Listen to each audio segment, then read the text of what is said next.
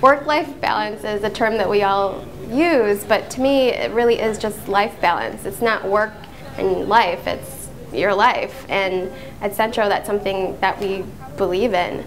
I don't think it's an accident at all. I think Sean and the rest of Centro really do a good job on making sure that you have a balance between, you know, working all day, having fun, having extra things kind of to break it up a little bit. I mean, yoga twice a week in the middle of the workday is unbelievable. There's not too many companies that would offer something like that. They couldn't make it any easier for you to do something good for yourself in the middle of the day like that. When someone begins their job, their first day, no one says to themselves, I really want to hate my job, I want to not like what I do, I want to dislike my bosses, I want to go take a smoke break and gossip about the rest of the company, and I want to start looking for a job. Everyone starts going, I want to do a great job, I want to take pride in my work, I want to be happy with what I do, I want to like the people that I work with, I want to enjoy this, I want to do great work and have that pride.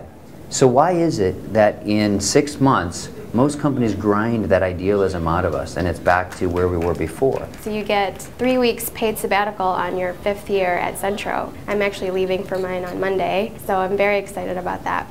You can either travel to a new country that you've never traveled to before, you can volunteer for 3 weeks, you can divide that up and travel for a little bit and stay here in Chicago.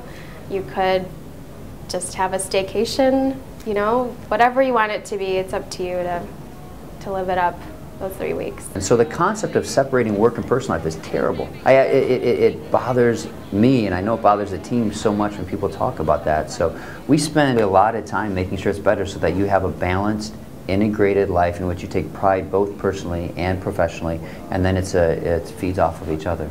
I want to be here. You know, it's a difference when you get to a company and you have that honeymoon feeling of, oh, it's so perfect and it's wonderful, and then you start doing the work and meeting the people, and 2 weeks in you're screaming on the inside. I don't have that problem here. I feel that I'm still on that honeymoon. It's still unbelievable how people treat you. Just those interactions make me feel like this is the company I want to be at. You know, we're dealing today in Generation Y. When you think about it that way, you've got to look at what is Gen Y, what do they look for? And it's a very different setting. The average person in their 20s will stay in a job on average less than 2 years. Okay, well, we don't want that. We want them to stay here for a few years to be able to add the value of me. By the time we get them trained, we don't want them leaving here. And so you've got to think about what do they look like. And so, you know, they want to feel appreciated.